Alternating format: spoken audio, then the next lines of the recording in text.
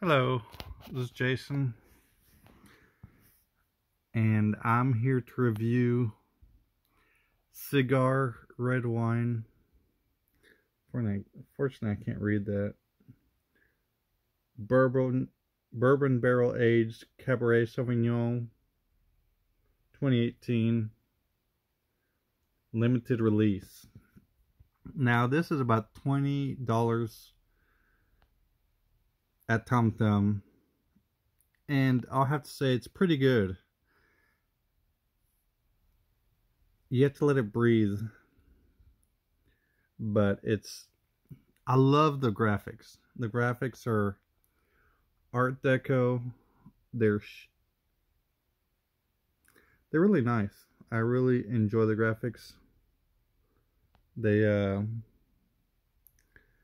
It's well done. It's classy. It's got a real cork.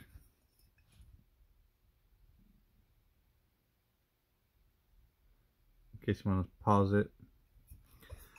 Yeah, it's a really nice bottle of wine. I recommend it.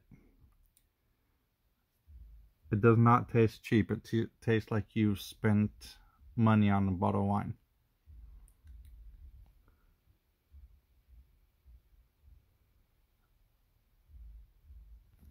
Okay, now I would like to talk to you about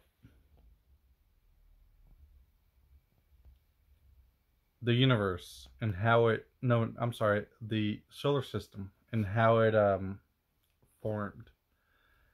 There's different theories. The first theory was the Greek came up with it. They thought it was fluids. They thought the solar system would start off as fluids, and all the little planets were like little eddies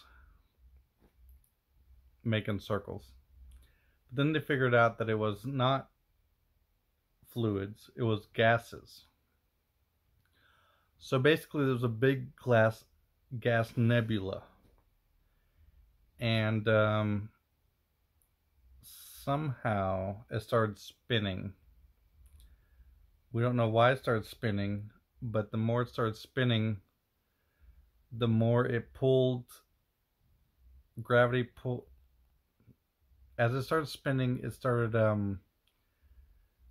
pulling gravity towards the middle, which started pulling more dust into the middle, started flattening into a plane, like a plate, and then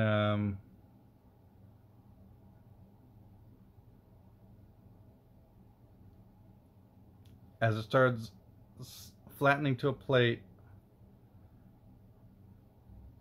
it started concentrating in the middle, which the heavier it got, the more it pulled matter into the middle. And on the plate, little planets formed, and they were all spinning the same direction. That's why all the planets spin the same direction, and they all like flatten into plates and planets. And then there were like meteors, but at some point all the meteors like got sucked in. I'm not sure why, but that's why we have comets.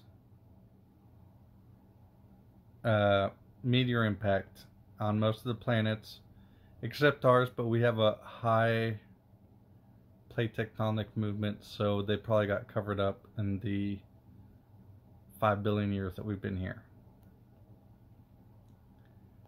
And actually I just bought a book about the universe, and that's about as much as I've read, but it's really interesting because at first I thought that a comet came and tore through the sun and splashed out all the planets that you see in orbit, because it wasn't fitting the proper Newtonian physics model. That's about as far as I've gotten, but I'll read more and I'll get back to you and explain more to you.